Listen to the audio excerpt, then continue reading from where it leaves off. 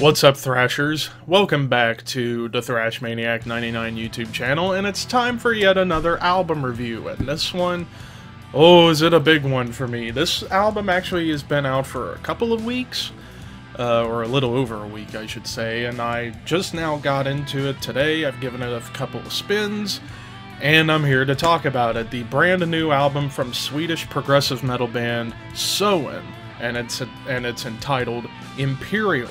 Now, I'm not going to get into the full history of Soen, just go back and watch my review of their last album, Lotus, which came out just 2 years ago. These guys are putting out a consistent output of music. Every 2-3 years they keep putting out something new, something cool, something fresh, and I'm here to talk about Imperial. But just a quick Reader's Digest version of Soen.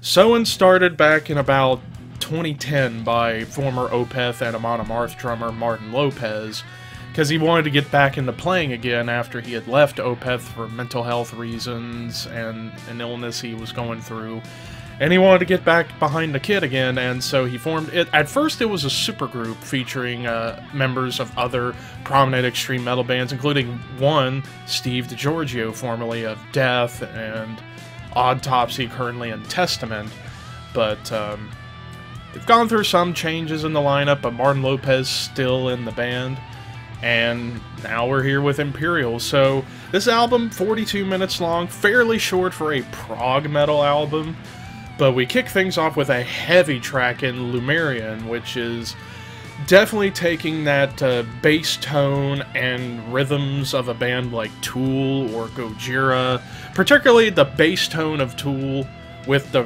rhythms of a Gojira. There's a lot of double kick going on, but it doesn't quite break out of 4/4. It's settling into a groove. And that's what a lot of these songs on this album do. They find a groove, they stick to it, and just follow that throughout the rest of the song. To me, that's very proggy, even though a lot of people want to say the only way you can be proggy is if you play in like 3/4 time signature, 5/8, what have you, but it doesn't necessarily have to be like that. And Lumerian, one of the heavier songs on the album, no question. But then you get into one of the more melodic tracks, Deceiver. Monarch, which is the third track of the album, probably my personal favorite. It's that perfect, peculiar balance, as this stupid chair is squeaking on me. It provides that great balancing act of heaviness and melody. Although, I have to preface, this is not death metal. Not like old Opeth, where Martin was a part of. In fact, with Monarch, you have these beautiful vocal melodies by the lead singer Joel, who I think sounds like, with his vocals, he kind of reminds me of Michael Ackerfeld from Opeth, but with a little more of a higher register. It's kind of in that tone, but just a little bit higher on that end of the scale. So to me, it's like this singer Joel would be what Michael would sound like if he never smoked.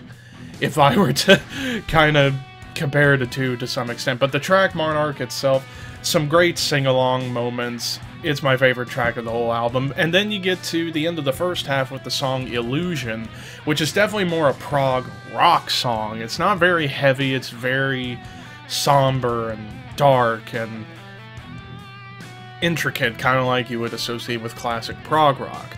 And this song does have a great prog rock influenced guitar solo that I really, really appreciate. Antagonist, which is the longest song of the album at a little over 6 minutes in length, another heavy monster of a song, and again, Martin Lopez just killing it on the drums, Joel killing it on vocals, and the guitars. You run out of words. I run out of words talking about this album. It's that great. Modesty being like a great track in its own right. Dissident being another heavy track. And then you end off with the song Fortune, which is arguably closer to a doom metal song. It's very slow, very doomy, kind of like some of the old Opeth stuff that have that doom atmosphere attached on top of the music. And again, the vocals. What more can I say about Joel's vocals? They are just so great. If I had as good of a voice as he did, I would want to try and be a singer of a band like this. And yeah, I know this review may not have been very well thought out, so to speak, but I run out of words talking about this album because I've given it a couple of listens and already it has been mind-blowing. I thought their last album, Lotus, was great. It still is a great album, but I feel this one blows Lotus out of the water. And call me crazy, but this is currently my album of the year for 2021, which is why I'm going to give it a 10 out of 10. This is a perfect album.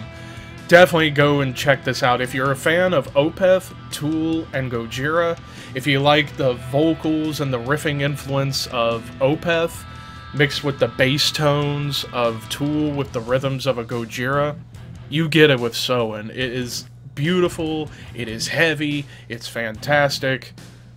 And my favorite tracks of the whole album would be Lumerian, Monarch, Antagonist, and Fortune. Those songs are masterful, particularly Monarch being my #1.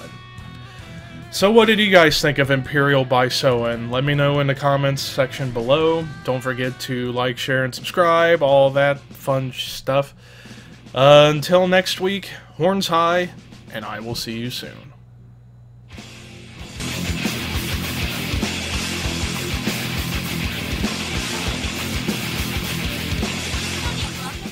I do not want candles!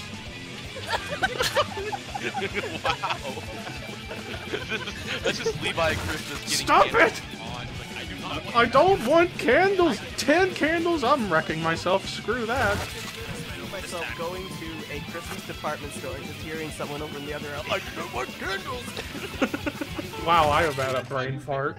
I do not want candles! Just in that voice. Okay. Never forget, I do not want candles! Next toy. No! 10 printers? Are you kidding me? This is the worst! I hate you! I did not need candles! I can see that as like a Metallica song. I did not want candles!